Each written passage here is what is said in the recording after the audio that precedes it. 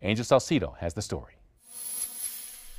Ron, the CDC is now recommending anyone who is not vaccinated to avoid traveling this weekend, especially here at airports. So I spoke to some medical experts. I wanted to know the medical reasoning behind the recommendation. So whether you fly or whether you drive, it doesn't matter. It's the amount of exposure you have. Labor Day weekend is around the corner, and medical experts are warning of the risks behind traveling. When you're in that airport, you're around a lot of people.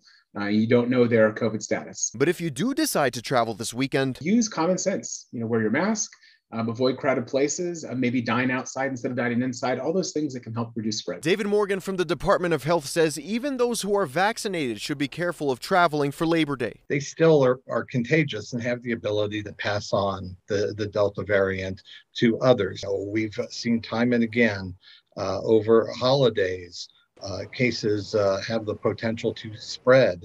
And that's exactly what the CDC is trying to avoid. Now, as we come up upon the State Fair and Balloon Fiesta, the Department of Health says it's entirely possible we could see some layers of spread if we're not careful, and it could all begin this weekend. I'm reporting from the Sunport, Angel Salcido, KOAT, Action 7 News. The Department of Health is not pushing the CDC recommendation, but it is calling the guidance extremely sensible.